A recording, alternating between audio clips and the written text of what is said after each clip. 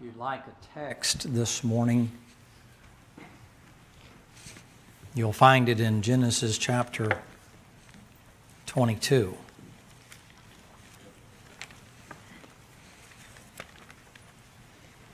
One of the greatest victories in the Bible, yet one of the saddest moments.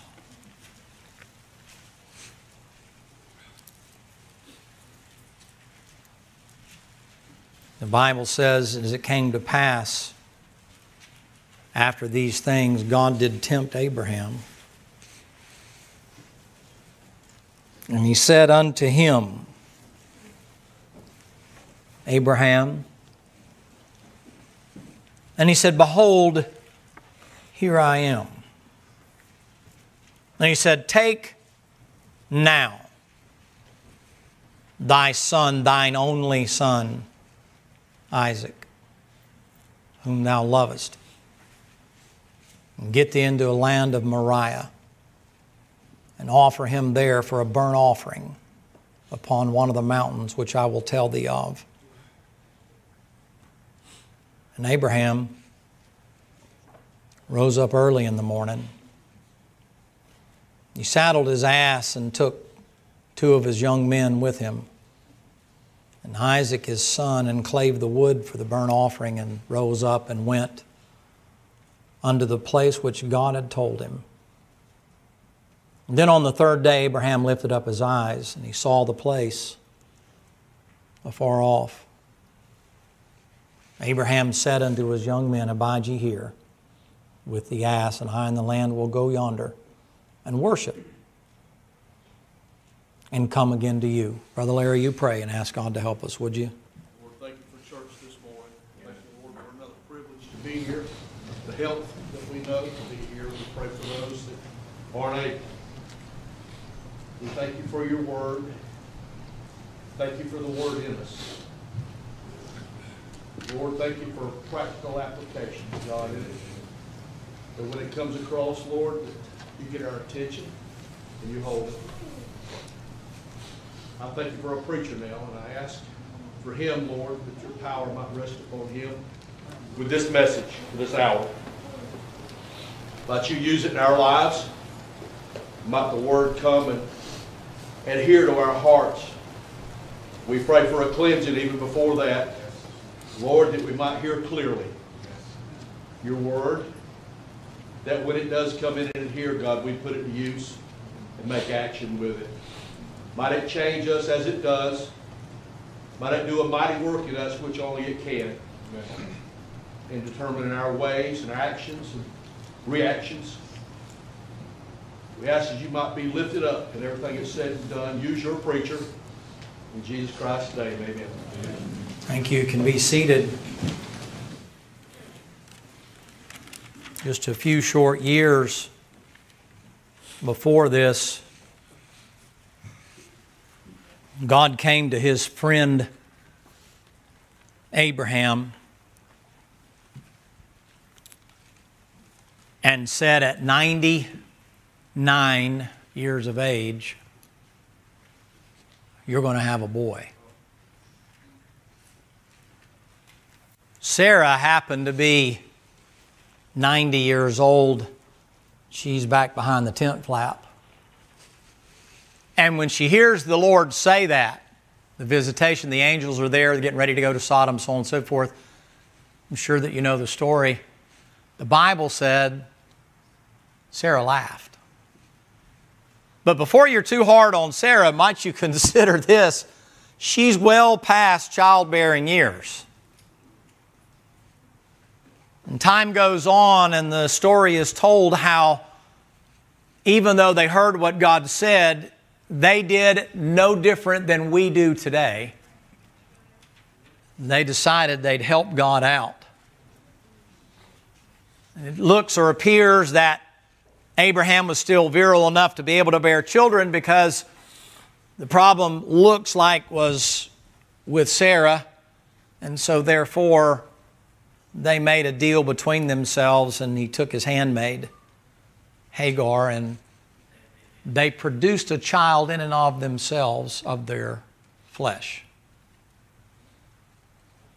Oftentimes we do the same thing. God will make us a promise, but instead of seeing the spiritual side to it, we try to help God out in the physical realm. God didn't pay any attention to Ishmael. And one day, Sarah woke up maybe feeling morning sickness, a little nausea, maybe some bad lamb. She didn't know for sure, but she wasn't feeling too good. A little swimmy-headed. Don't really know what's going on. And all of a sudden, she realizes she's getting a little older, but seems to be a little poochy in the front. Abraham says, "Hey, baby, put on a pound or two." He said from the tent flap while she was in the back of the tent. Using that girlish figure just a little bit, she said, "Baby, you need to come on in here. We need to have a little conversation." He goes, "I don't need no come to Jesus meeting right now, baby. I understand. I shouldn't have said that. I'm really sorry." Which is a beneficial way to learn about marriage. That's a good thing to do. Men, if you learn to do that, get up in the morning, "I'm sorry." Call them at lunch, "I'm sorry." Get home, walk in the door, "I'm sorry." Amen.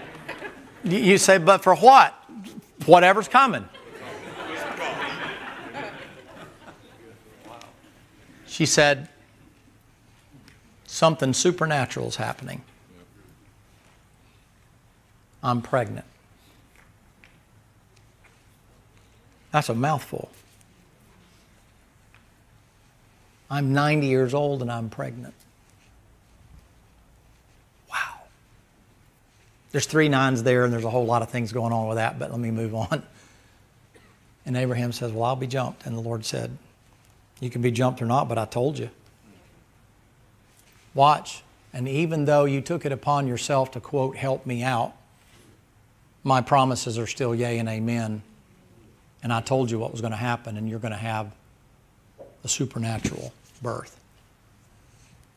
Well, Isaac is born. He's the apple of Abraham's eye. So much so that it gives the appearance that Abraham, who has always walked with God and talked with God and been with God to help and would do whatever the Lord wanted him to do, something began to transition. Maybe it's old age, maybe it's being too familiar, but all of a sudden his eyes get a little bit more on Isaac than they do on God. And unbeknownst to him, he didn't know all the typology, didn't know what the Lord was going to do, didn't realize that Isaac is a type of Christ, and the land he was sending him to was Moriah, which is probably Golgotha, probably where Calvary is, and all those other kind of things that he didn't understand any of that stuff. He couldn't see off into the future and those kind of things. And so all of a sudden the Lord comes to him early one morning and says, "Hey, Abraham." And the Lord said, "Hey, morning, Lord. How are you doing?" He said, "Well, it's been a little while since we talked."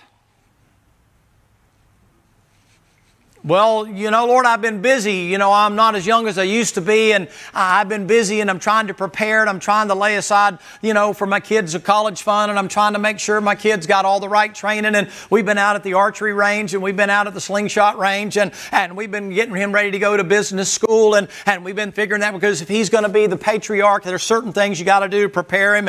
And the Lord, I think, may have said to Abraham, "Can you hang on just a second? Let me ask you a question. What have you taught him about me?" Because the real key to being a patriarch, Abraham, if he's going to be in charge and I'm going to provide for him a wife, which happens a couple of chapters later, if I'm going to do that, you need to teach him something about me. Not just prepare him for the world that is coming and the world in which you live, Abraham. I realize you're a smart guy. I understand that. I know you wouldn't be around here for 99 years if you didn't know something. But what have you taught him about me? Or have you taught him more that I'm about the provision instead of the one that provides it? If Isaac were to write a script about me today, Abraham, would he say, "I know that God is God because of the lambs that we have and the sheep that we have and the goats that we have and the cattle that we have and the tents that we have and the fruitfulness that has been born and the way God's taken care of this and how you went over there and delivered Lot and so on and so forth"? Would he think that it was all about the provision? Is that what you've taught him I am? Or have you taken him back historically and You trusted me by faith when your name was Abram. Before we had that talk a long time ago, when you went to sleep and during the nighttime I walked with you between the sacrifices and I made a land grant to you. But in those days, Abraham used to be Abram. You walked by faith and not by sight. What does Isaac know about that God? Abraham's kind of, I think, probably knocked back on his haunches and gone, well, if I were to write a modern script, this is what I would say. Well, Lord, I mean, times have changed and things are different. And you know, we got viruses and stuff now, and there's colleges around that weren't around back in the day, and there's events around now that weren't back around in those days, and there's things that you can do and places you can go. I mean, we've become a modernized society now, Lord, and while I realize we had to depend on you for food and for water and for sustenance when it came to fruitfulness, when it came to raising animals and things like that, Lord, you know, we've kind of got that down pat now. I mean, again, it's been a while since I've even asked wow, it's been a while since I even asked you to bless the food that we're about to eat, because I got to thinking, you know, I'm doing this on my own now.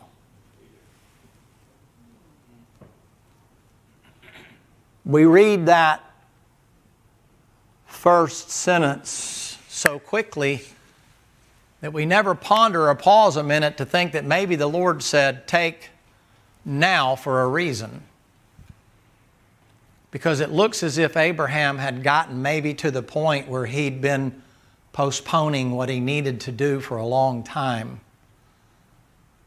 and ignoring the Lord's nudging and ignoring the Lord's tender touch, the still small voice. Can I break off for just a moment and remind you that great preacher, that great prophet Elijah had that moment of weakness and wound up under the juniper tree and then goes into the cave and watches for the earthquake and the tornado and the loud fire that comes up. And the Lord comes and stands behind him while he's wrapped his face in a mantle because he was afraid of an invisible virus. That was a joke. And the Lord came up behind him and said, I'm speaking to you in a still, small voice.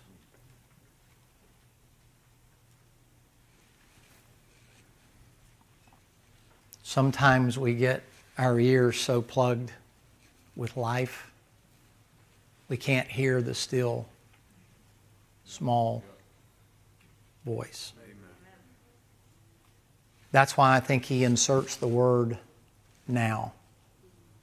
Abraham, I've had enough of you postponing. I've had enough of your procrastination.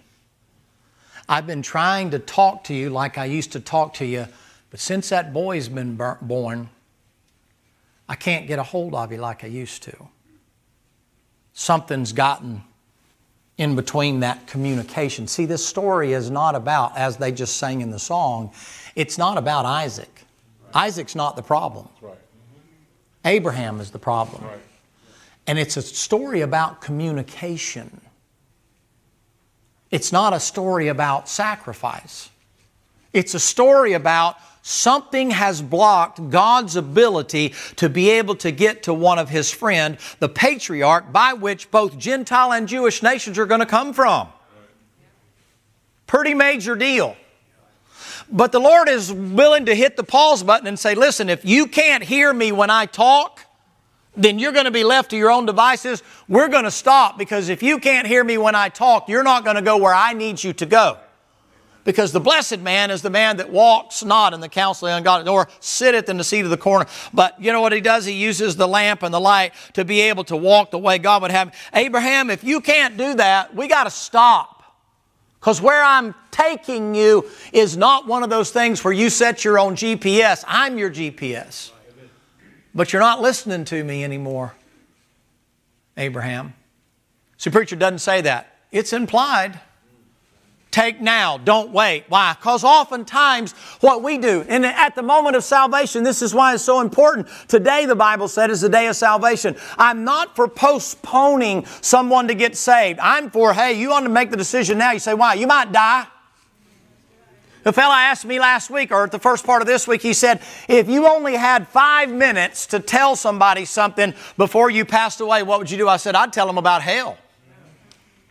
I said, I'd tell them about hell, and I'd tell them the Lord made it for the devil and his angels, and that they don't have to go there. They have to trust Jesus Christ as their personal Savior. He said, but what would you tell them? I said, what could I tell them in 5 minutes that would make an eternity of difference? It's to tell them about hell and tell them they don't have to go there. Amen.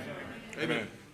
Tell them it's a place where the Lord refers to it in Mark chapter number 4, where the worm dieth not and the fire is not quenched. And tell them that if the rich man went there and he didn't have to go there because he didn't believe in hell, or he wouldn't have gone there. And tell them they didn't have to go there. Well, preacher, at a time like this, it's, yeah, but so what if I were able to come up with a vaccine right now to cure whatever's going on? It's not as important as where you're going when you die. Amen. Because whether or not you do or don't get it, you might die from something else. I just got the vaccine, walk out, got splattered by a bus. Listen, death is at the door. The wages of sin is death. No matter what we do, no matter whether you get inoculated or insulated from whatever it is that's going on now, death is still at the door. I just got inoculated. I just got the vaccine. The virus can't get me anymore. Okay, what about all the things that could get you prior to that time that weren't flu related, like bad guys and buses and trains and cars and planes? What about stupidity? A lot of people die stupid every year. I mean, if you ever do a little bit of research every now and then, you're kind of like, read up on this. Weird ways people die. They climb up on the back of a chair, and it's wobbling, and they know they're shit, and their wife's going, you need to get down from there. You need to get down from there. You're going to fall down, And they fall off, bump their head, they're gone. Eating weird stuff, and they die. You can't inoculate from stupid. They don't make a vaccine for that. So can I just say, there's a lot of things that can kill you. And if God wants you dead, you ain't going to prevent it. Somebody said the Mexican cartels, he said, if they put out a hit on you, you're going to die, especially if you're in Mexico. Okay, well, maybe they're that bad and all that stuff, and I'm not going down there to find out. Not that they'd be after me anyway. But there's a more certain thing that if God said, your day's up, He knows. He's omnipotent, but He's also omnipresent. He knows right where you are right now. He knows your attitude right now. He knows that Abraham attitude that has something more important than he is. And He looks down on each of us and He said, that apple didn't fall far from the tree. Y'all are a lot like your daddy. Abraham had that same problem. Just kind of started taking the Lord for granted. Do you remember that? That's what we're talking about. You know what I find is this thing right here that's going on, whatever it is, it certainly made me more aware of death, dying, eternity, that kind of stuff on a daily basis. Because every day there's this stupid chart up there telling me how many people got it and how many died. And I looked at that the other day and I thought to myself, how many of them people died unsaved? But who's talking about that? Preachers nowadays, Christians nowadays are talking more about what's going on with the virus than they are the virus that came into the world because of sin, because of Satan. And as a result, our sin is we rejected the way that He would have us to go. And so nobody wants to talk about that. But when all these people die, of however they die, a lot of them go to hell. But who cares about that? But it is a heaven and hell issue. Yeah. There's a whole chapter in the Bible. Have you ever read, when you read that passage in Luke 16, I hadn't forgot about Abraham. I'm not half-timers yet, but listen to me. You ever read that passage in Luke chapter 16 where he talks about the rich man died and then all that? And people say that's a parable. How come he never explains the parable? You know why? Because it ain't no parable. You know where the rich man is right now? In hell. He's been burning now for a couple thousand years. You say, well, what about Lazarus? Well, he would have been one of them taken out in Ephesians chapter number 4 because right now that place is empty. You say, well, he went to Abraham's bosom. Figure it any way you want to, but that'd be a whole lot better than you going to hell and burning. That's right. You can get all confused in all the words of Sheol and Hades and all that other kind of stuff. I remember one time a guy talking about, hell is the grave. That's what the Jehovah's Witnesses are fancy for. And one guy said, and he put in, and I got this illustration from somebody else. He said, man, I wish I had known that. And he said, well, why do you wish you'd have known that? He said, I would have hung my sister on a tree. And he said, I beg your pardon? He goes, if I thought that hell was the grave, I wouldn't want my sister to go to hell. I would have hung her on a tree. That's kind of crude. Y'all even were kind of like, well, now, wait a minute. Yeah, but if you literally thought hell was the grave like they teach, you going to tell me Matthew's in hell right now? Or the Apostle Paul? You going to tell me some of your loved ones that had a testimony and they've accepted Jesus Christ as their Savior? You going to tell me the Apostle Paul said, for me to die is great, I can't wait to get to hell. Come on. Hell ain't the grave. Right. You say, well, it's purgatory. There ain't even a purgatory. Right. What's that thing that used to say, Oscar Mayer has a name, B-L-O-L-G-N-A? That's a good way to spell purgatory. Tell them you want a purgatory sandwich with mustard on it. You say, what is that? It's baloney. That's something produced by somebody. You don't have to worry about that. You say, why? If you're saved today, Jesus Christ took your sin upon Him and took it and dumped it off in hell, and your sins burned, and He crossed across the great gulf fix and walks into paradise. Hey, boys, how y'all doing today? Good to see you. And there's Abraham. Wouldn't it be neat to have that place named after you, Abraham's bosom? Yeah. Amen. He walked into paradise. He goes over there, and there's John the Baptist saying, boy, behold the Lamb of God, taketh away the sin of the world. And Abraham's over there going, man, that's the guy. Abraham had yet to meet Him. Abraham had yet to see Him. And he's down there waiting. Who are you? I'm Abraham. This place named after you? Well, the Lord named it. You ever met Him? Nope. He gave me the name of this place. He knew me, but I had never seen Him before. But I've seen some of the things He's done. Abraham, could you tell us about that? Are you going to tell us about when He allowed you to lead the charge with the king of Sodom and to get Sodom to be able to go get Lot back out? Can you tell us about the day where the Lord had you split up and Lot went this way and you went this way? Tell us about the fire and brimstone that rained down and Lot took off with the 2 daughters and the incestual relationship. Abraham, you going to tell us about, you know what I think Abraham said? I think he'd say, pull up a chair. I'll tell you a great story. Well, Abraham, you're the father of all of our progenitors. I mean, you've gone before us and the Lord made a promise to you and you must have had a special relationship with you. Yeah, I did have a special relationship with Him long about Genesis 13, 14, 15 there. And He made a promise to me and I was willing to bring the sacrifice and I was willing to surrender all. I was willing to put all on the altar. I was willing to bring everything to Him. I brought turtle doves. I brought he-goats. I brought sheep. I brought lambs. I brought the whole bit. I laid it all out there on the altar and I kept the buzzards off of it and I fought about that and I went to sleep. I was exhausted and worn out and the Lord came through there as a burning flax and He walked through there and He made me a land grant. He made me a promise and He said some things after I had made the sacrifice and man, Abraham, what a great story. Well, I forgot about all that. I got caught up in life and the Lord brought me a boy and his name was Isaac. His name was Isaac. And there's a snicker in the crowd because they know the original Hebrew language. Isaac, son of my laughter. Isaac, laughter, a joke, funny. Yeah, how did he get that name? Because y'all were so happy? No, because when God promised it to us, we laughed. We mocked. We made fun. Like some of us do nowadays when the Lord's promised you eternal security. And promised you because you trusted Him, He'll keep you until the day that He takes you out, whether by death or rapture. And some of us laugh at the promises that God has made us because now we're not as comfortable as we used to be. Because the provider doesn't seem to be providing what He used to provide because it shows our faith is more in the provision than it is in the provider. I don't know if you know this or not, but Christians are getting sick just like non-Christians. Did you know that? Did you know Christians are dying just like non-Christians are dying? Did you know that? Did you know that families are infected on both sides, the saved and the unsaved? And many Christians nowadays are decrying this idea that it's all about the sinners and it's all about the wicked people. It ain't just the wicked, ungodly people dying.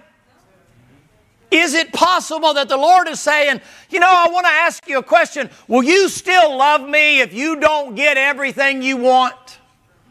Will you still love me if you get sick? Will you still love me if you can't go to work? Will you still love me if you have poverty? Will you still love me if you don't have all the luxuries that you've had in the past? Will you still love me if your kids go prodigal? Will you still love me if, and fill out the list. The Lord's like, oh yeah, Lord, we're going to love you. Easy to say when you got it. Amen. That's true. You say it as if you're going to continue to have it. You say, well, if so-and-so gets in, we're going to lose everything. How do you even say stupid stuff like that? Unless you're trusting something more than Him. Can I say that I see in Abraham a lot of me? He's gotten so far along that he's beginning to think he's did it on his own. He forgot where his bread's buttered, the way my daddy'd say it. You forget where your bread's buttered, boy? He called me boy. I'm 50 years old, he called me boy. Or 45, he's been dead 25, 26 years now. Here's the story. It's found in the first verse, take now. As if tomorrow may be too late. The contemplation, the hesitation, the I will, but later. I'm going to, but later. What would be wrong with a surrender now and let Him work out the details? Because what happens oftentimes is we don't want to get too emotional. We don't want to get too crazy. Lord, I'm surrendering now. You do what you want to do. I'm going to surrender now. Work out the details later. But I know if I wait, I'm probably not going to surrender. Because if you hesitate, that means you're contemplating. And usually the end of the contemplation is what you wanted to do in the first place. Yep. I didn't really want to surrender. Yep. Well, let me hurry the story along. This is the true Christian life. The Apostle Paul says in Philippians chapter number 3, he said that I may know Him, the fellowship of His suffering, and the power of His resurrection. Well, wait a minute, Paul. Can we get the context of that? Oh yeah, I forgot to tell you. I was of the tribe of Benjamin, the Pharisee among Pharisees. I was trained at the feet of Gamaliel. I had all this, I had all that. I was everything. I mean, I was the chief of the police. I was everything that you could possibly be. I had so much power, I could put people in jail. I could have people killed and those kind of things. And I was revered in my crowd as the big man on campus. Well, Paul, what did you do with all that reputation and all that? I mean, the connections you had, the interconnections you had with everybody, the marketing, the networking of all the things and all the people that you spent your whole life doing. Paul said, I counted it but dung. You don't need an up-to-date translation of that, do you? Paul said, I counted it as excrement. I counted it as waste product. I counted it as something that adds nothing but a stench to the room. Paul, all those good things? Yeah, that I might win the excellency of Christ Jesus. Why? Because those things were things that I started relying on more than I was relying on Him. Moody, I believe it was, is the one that said, we've yet to see a man or a woman wholly given over to the Lord and what that person could do, because we all tend to hold something back for ourselves. I heard the old preacher say one time when he was preaching a message, he paused. You know how he would draw, and he'd be drawing like this, and you can tell when a thought floats across his mind, and he stopped and he turned around with that chalk and he pointed that old bony finger. And he said, you know something that amazes me? He's talking to Christians. And he's pointing that finger. He said, you know something amazes me? He said, some of you wouldn't go to the mission field right now without a U-Haul trailer. He said, if God had called you when you first got saved, you'd have lit out right then. But now you got a wife and you got kids and you got all this. And he said, you remind me of the guy over there in Luke, you know, got land, got oxen, got a wife. And he said, but you'll sign up for pennies on a dollar to go die for your country on a foreign field and go do a tour over there. But you wouldn't think about leaving your wife and kids behind to go to the foreign field for Jesus Christ, would you? Man, that must have been 1,000 people sitting at that place. You could have heard a pin drop. Yeah. And he said, no, I guess the Lord's asking you too much to surrender all. And then he went on along those lines. And I thought to myself, well, that's pretty much true. You know, you get saved and it's kind of like I'll sell out now because I don't have anything to sell out. And then the Lord comes to you after you got a little bit and He says, okay, good, let's go. Go risk your life for the government in a foreign field. And won't leave to go serve Jesus Christ for a month on a foreign field unless you take her with you and the kids. Come on. I surrender all. What's worse, he said, is sometimes even if he wants to go, you won't let him, will you, ma'am? Wouldn't let your meal ticket go, would you, ma'am? Wouldn't be thought, wouldn't be prudent. And then he used some illustrations about Bible school. And he gave an illustration pretty close to my heart about how many people had wanted to come to Bible school and their parents tried to get them to go anywhere but there. But the illustration wasn't about a location. It was, I'm sold out, I want to go to Bible school. Well, anybody can do that. You need to go, yeah, but what's God saying to do? See how difficult this is? This is more than Romans 12. This is more than just surrendering your body. It's surrendering your mind. Changing your mind, renewing your mind, not conform to the world. The world's ways say, hey, I can figure it out myself. The Lord's like, okay, well, while you're doing that, how about follow me? Rich man comes to the Lord and said, Lord, I'll follow you. The Lord said, okay, go sell all you got and follow me. Has nothing to do with being poverty-stricken or taking a vow of poverty. It has nothing to do with the Catholic Church. This has to do with the Lord saying, I know what is between me and you, and it is all the wealth that you have. He's, Lord, I've kept the commandments. I've done this. I've done this. I've done that. I mean, if anybody were to look at me, they'd say, man, what a religious bulwark. What a religious idol. What an icon. I mean, look at, man, he's done everything. Look at all the money he's made and all the stuff he's done. And the Lord said, you need to get rid of that stuff and follow me. Why? Because he knew that was his Isaac. He knew that was the thing that stood between him and following the Lord. He wanted to follow the Lord, but he wanted to follow the Lord on his conditions. True surrender is something that Christians know very little about today. We surrender like he under, you know what the Bible says? And that man being sorrowful in his heart turned around and walked off. But the Bible is so up to date because he knows that in 2020, it's no different. Our monetary wealth, our comfort, our ability to control the players on the board instead of being surrendered. The Lord kind of lays the precedent down in John 13.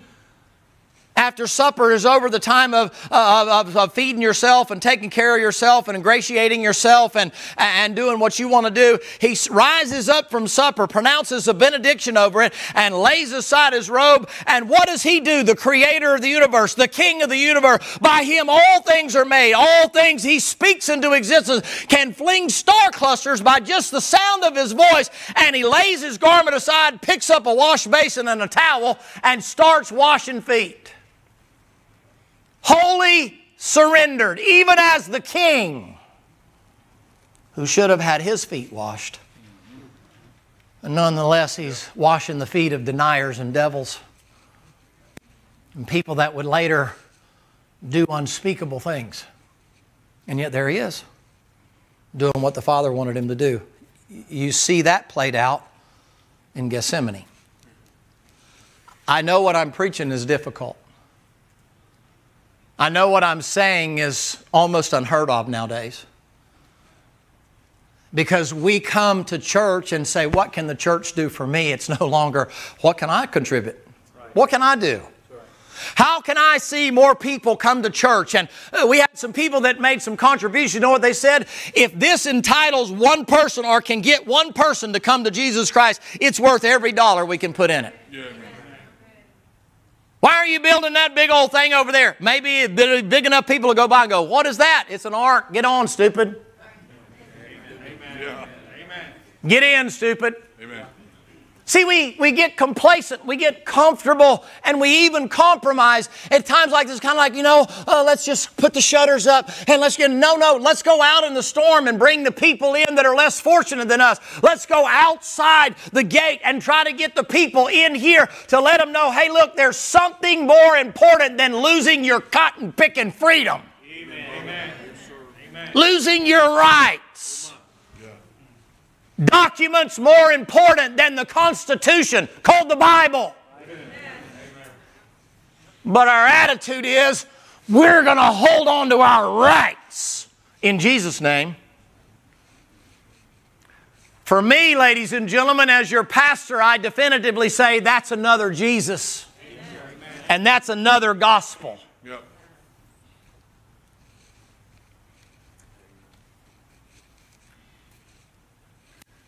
Abraham. Morning, Lord. Sure is good to hear from you. Huh.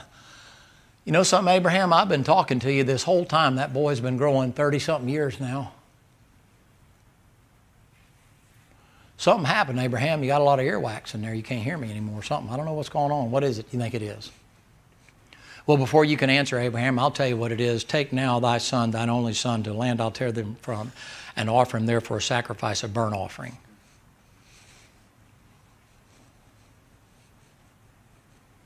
He has a day to think about it. You think he slept the night before? I put myself in that picture. Try to understand how it must feel to try to develop some sort of a narrative. I mean, at times the Lord has kind of put me in the wine press. I don't know about you, but every now and then He's kind of put me in a position where I'm kind of feeling the squeeze. And I don't know about you. I don't sleep good. I don't know about you. I wake up in a sweat. I'm nervous. I wish I could say, I'm just trusting the Lord. Sometimes He asks you to trust Him, and walking by faith can be a scary thing. Amen. I think he tossed and turned all night. Sarah says, what's wrong with you, baby? We ain't got no little babies around no more. You can't be worried about the baby crying. You got all the lambs and sheep you could ever want. You got all the security. Man, look at these tents, man. This is the Taj Mahal around here. What are you worried about? Oh, nothing, baby. Go back to sleep. Goes outside, the fires and the coals, and he throws a couple of sticks on there and blows on it a little bit, and a little flame pops up. He gazes at that flame. He knows it won't be long for that tent light right over there is going to be on, and his boy's going to be up, going about his morning duties. And he's hung in time. And he dreads the rising of the sun. Yeah. Sure. He dreads the day that sun's going to rise, and he has to do it. He's got to play the man. What's on trial is his faith. And Abraham is smart enough to see that, but there is no record of him saying one word to his wife. That's right. You say, why? Whew. She'd have scratched his eyes out or hit him in the head with a frying pan. One thing mamas love is their boys. Girls, mama loves you, but not like daddy. Mama loves them boys.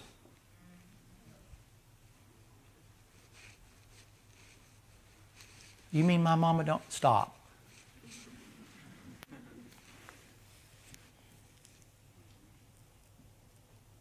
The lamps get lit. He's standing there when that boy opens the tent flap. Morning, Dad. Morning, son. How are you this morning? It's a great morning, isn't it, Dad? Praise the Lord, man. I hadn't slept that good in I don't know how long. Boy, sure is a blessing. I'm going to go get ready to the sheep. I'm going to get the cattle out, so-and-so. I got to move them from this pasture to that pasture. We're running a little bear out there and so on and so forth. And I got to deworm some over here, and I got to get this, and it's about time to shear this and to shear that and so on and so forth. Son, can I talk to you for just a minute?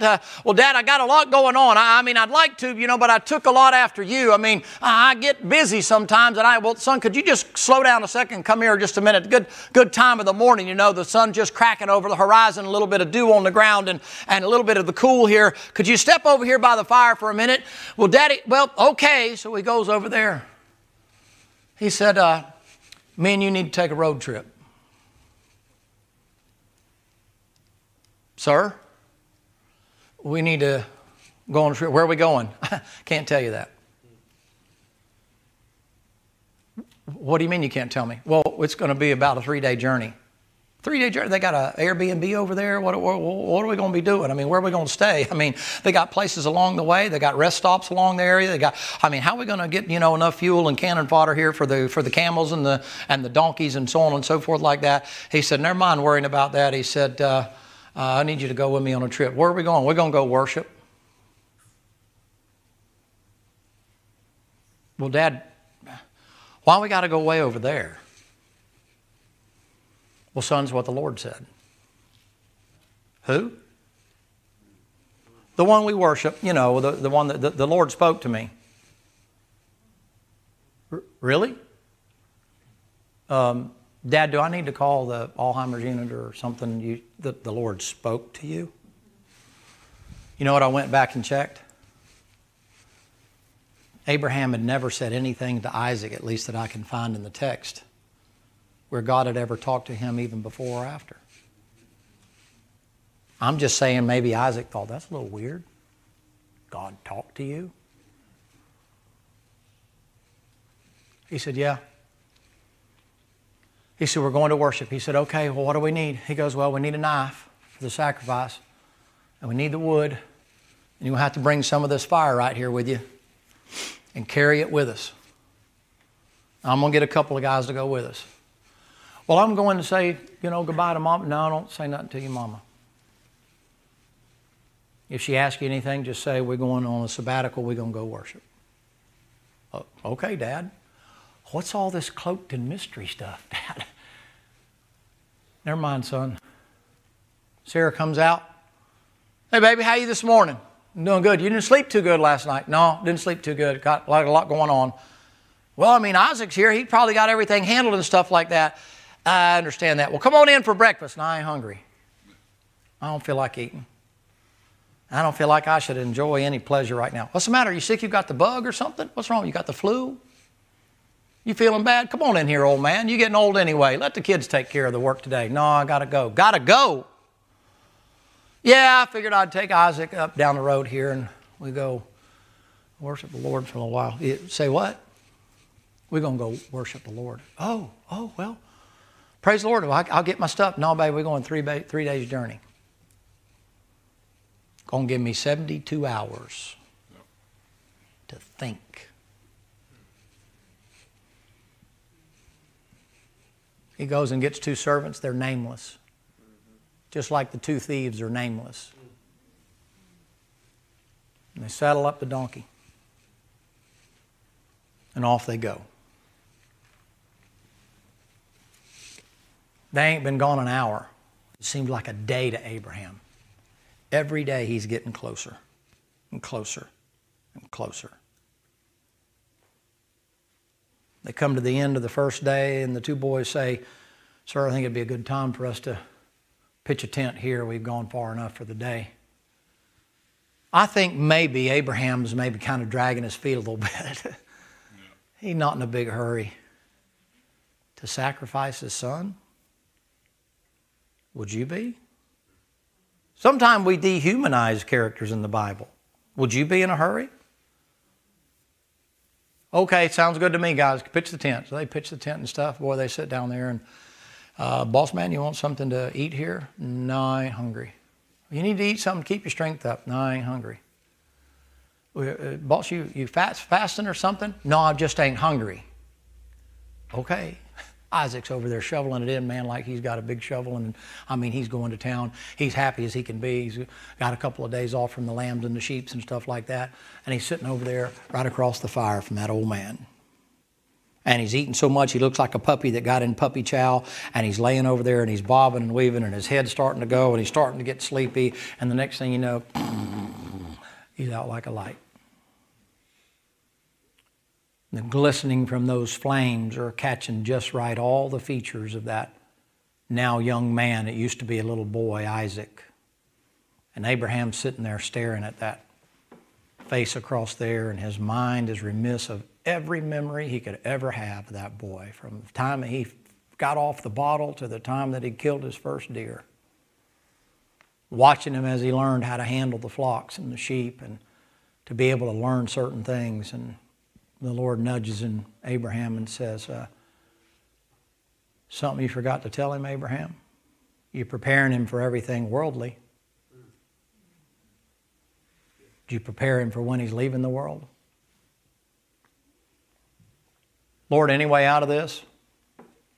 I'll slit my own throat, Lord. Cut my own wrist. I'll be the sacrifice. The Lord said, I'm not interested in that. I want Isaac. See, Abraham would tend to think the problem was Isaac. It wasn't. It was his affection toward Isaac. Day one passes and the servants wake up the next morning. Abraham's already up. Just standing over by an oak tree. Just palm tree. Just staring off into the abyss. Day one is come and gone. Day two was on the horizon. A repeated day one. Every step gets closer.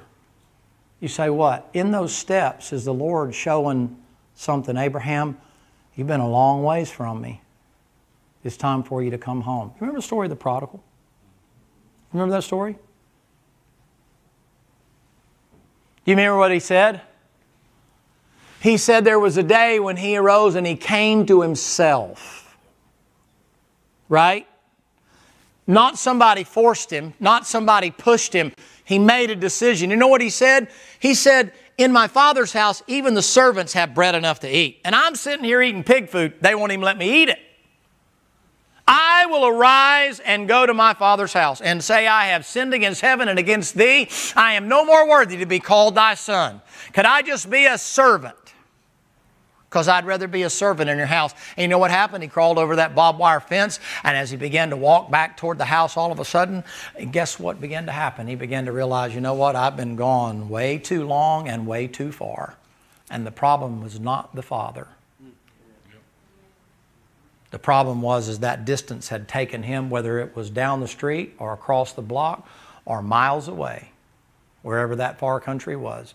The problem wasn't that the father had already gone. The problem wasn't the father kicked him out. The problem was he left the father.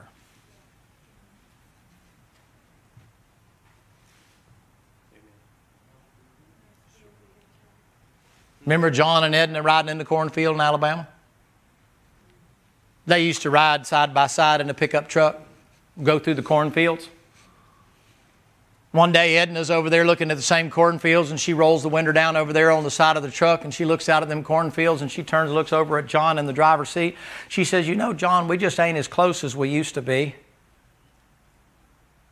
And John looked over at Edna and he said, I ain't moved a bit.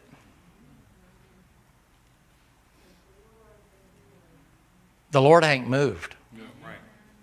We just kind of slid over to the passenger side and we gotten comfortable being over there.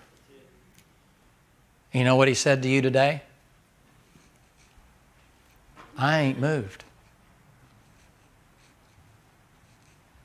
Stay with me, I'm almost done. We're on day 2. Abraham's beginning to realize,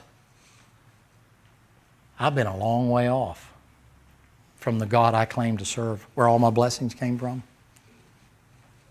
I've been going through the motions. And if anybody were to write a history book on Abraham, they go, oh, look at what God did for him. But Abraham's kind of like, let me tell you about my boy.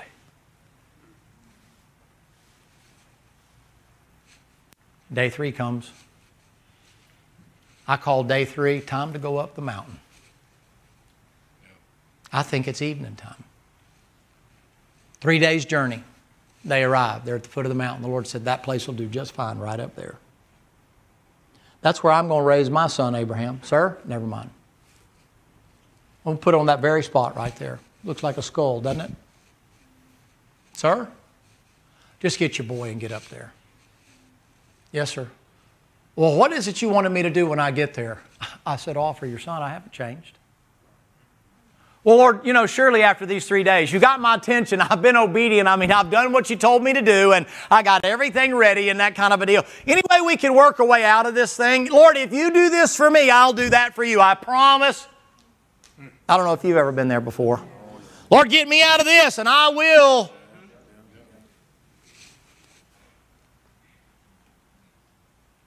So much human nature in this story. Well, okay, a couple more minutes. Isaac's pretty smart. They start going up. He tells the 2 guys down below, he says, me and the lad, we're going to worship, and when we're done, we'll come back. You had to have faith according to Hebrews about the resurrection, right? That's pretty strong faith. You're going to kill your boy, and you're going to come back. He doesn't think there's going to be a substitution. He thinks because the Lord has promised him he'll be as the stars of the sky and the sand of the sea. He thinks in his mind, I'm going to kill him, the Lord's going to give him back to me. At least that's the hope he's holding on to. Kind of like we do at the hospital sometime. Thinking the Lord's going to work it out the way we want it to. Can't blame him. They're walking up the mountain. I think in the very steps where Jesus is going to go later. But that's another story. And they're going up there, and Isaac looks at the old man and goes, look, Dad, I'm not trying to say you're kind of losing it, but you are getting old. Because here's a knife, and here's the wood, and there's the fire. Did we forget something, Dad? Where's the lamb? Now, we know that's the Lamb of God, takes away the sin of the world. We know all that because you get the better revelation because you're looking through Paul's glasses backwards and you can see the picture. Abraham ain't seeing Calvary. Abraham ain't seeing the Lamb of God takes away the sin of the world. Abraham is seeing his son with his throat slit, bleeding out on an altar and burning him. He can't see Calvary. What idiot would teach you that?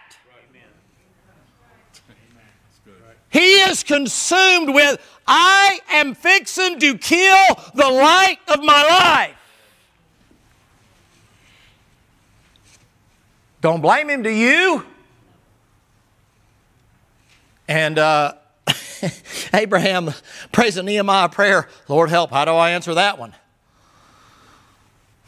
The Lord will provide himself a lamb. Oh, okay, Dad. Gotcha. Whatever. Yeah. Isaac doesn't have a clue. He gets up there, he builds the altar, he lays the wood in order and so on and so forth. He's got the fire so he can set it over here. He's got the knife ready. And Isaac is like, something's missing. And at that moment, Abraham says to his boy, God told me it's you. Now, I don't have the time to give you everything on that, but think about that. Because if the story is matching in type the story of Jesus Christ, he didn't have to throw a rope around him and force him to lay up there on that wood. Yep. He would have crawled up there and said, Dad, if that's what you said God says, and he would have been a willing sacrifice.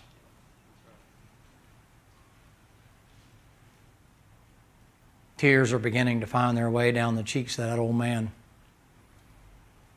And that bottom lip is quivering just like a little newborn baby.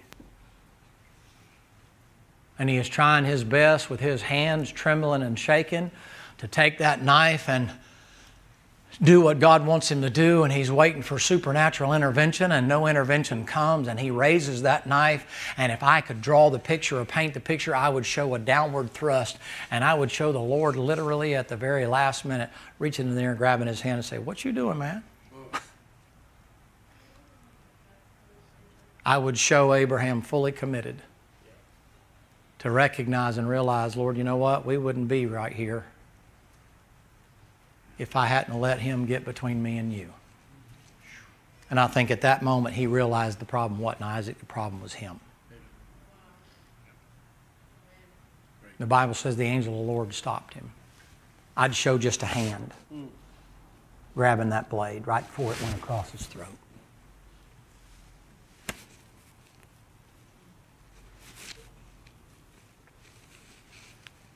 He succumbs to what I would call the great arm wrestling match. And he says, "You know something about you? I know you fear me now." Wow. Isaac's probably laying there, "Dad, can we, I can't take the drama. Can we get this? Hang on a second, boy." And God says, "We're good now. Look over in the bushes. And there's a ram over there. And his head's hung up in the thorns."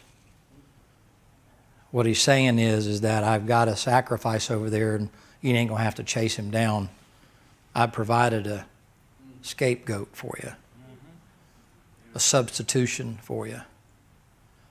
I think Abraham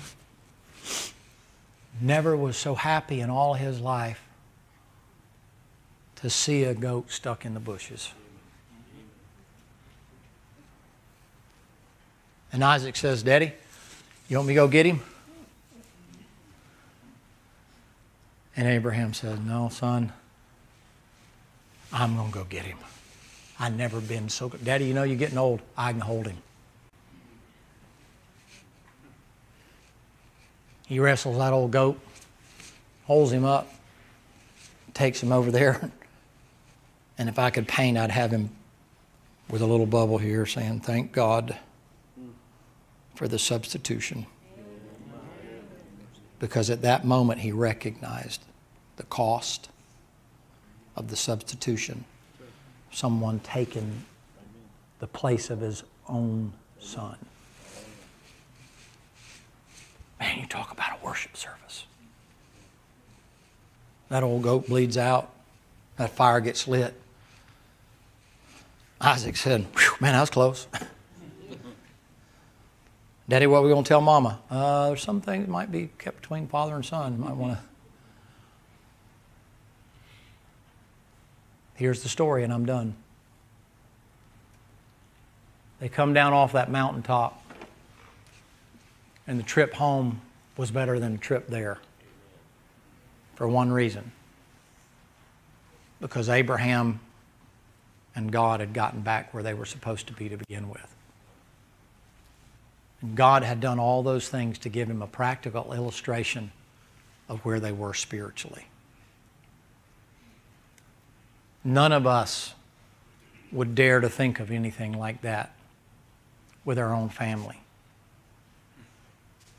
And yet God takes the time to pen that in the Bible to say, sometimes the strangest things can get in the way when you start serving the provider more than the provider, provision more than the provider. Amen.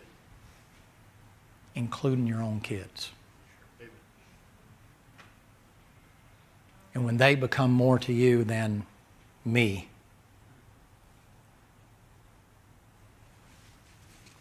the products of your own hands. Don't get hung up on it just being family.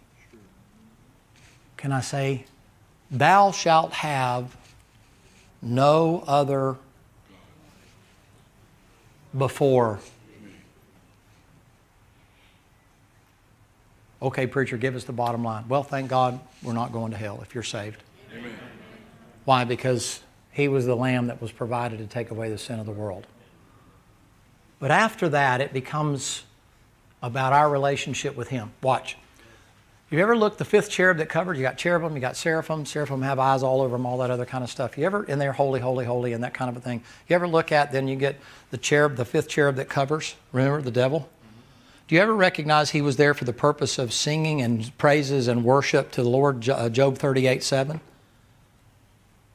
When he fell, he wasn't replaced by one individual or one angel. No Gabriel, no Michael. He replaced him with a whole race of people. And he said, I'm creating you for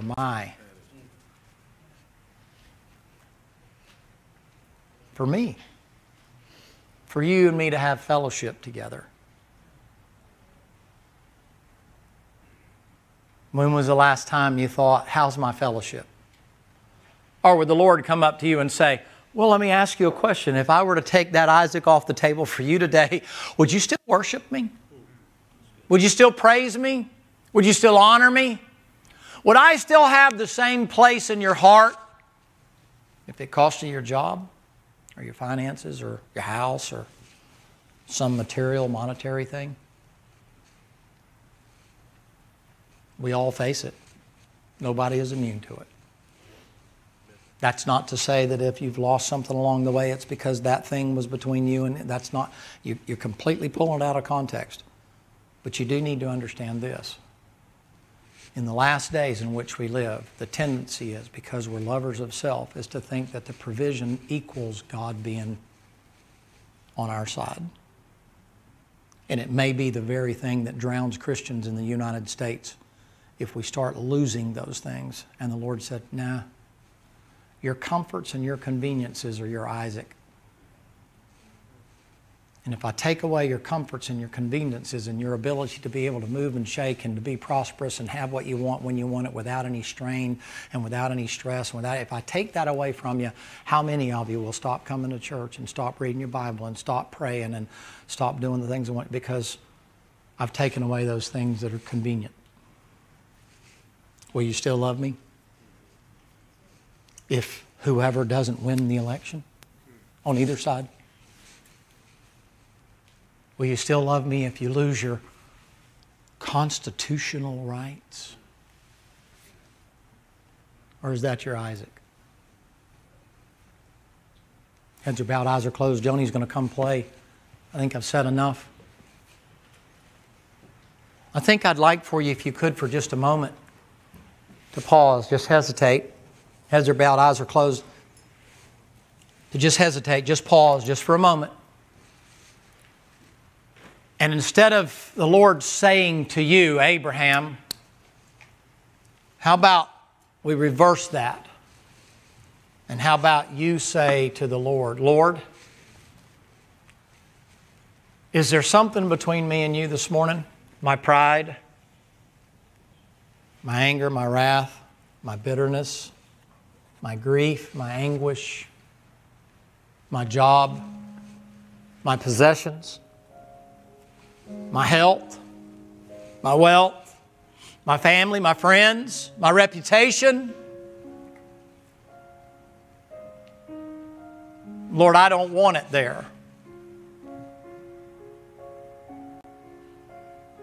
My anger, my bitterness, become the altar at which I sacrifice, constantly giving in to it.